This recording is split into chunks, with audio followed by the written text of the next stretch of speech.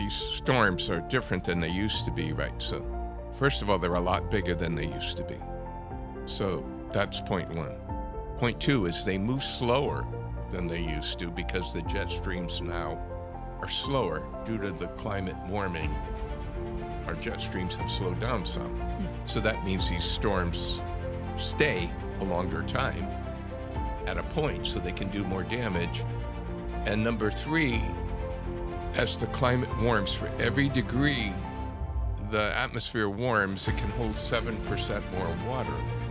So the storms themselves, even if they're the same as they used to be in 1972, they're much more juicy. They hold more water, and that's why we have these extreme precipitation events now.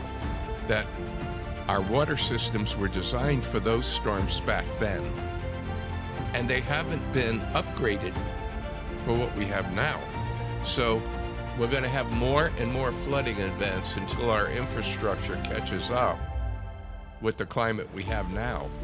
So this is why being prepared is so much more important than it used to be, because we get visits more frequently, and it doesn't take a direct hit to have major impacts. That's one of the things that we've learned.